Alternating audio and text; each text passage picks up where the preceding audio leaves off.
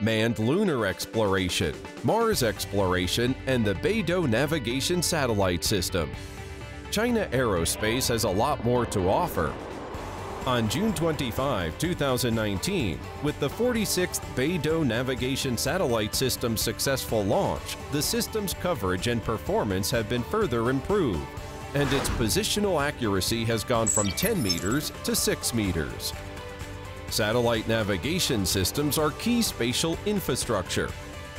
They provide human society with around-the-clock, accurate temporal and spatial information, and key information that supports socioeconomic development. We needed our own system to develop our industry. You need your own system to be sure that you can develop safely your economy. GPS or the GLONASS system only use one type of orbit, but with China use 3 types of orbit. It can provide very accurate services to the whole world. For any satellite navigation system, the feature is that the more satellites you have, the accuracy will be better, and also it will be convenient for the customers to get its position more faster. China will continue its construction of the BeiDou navigation system.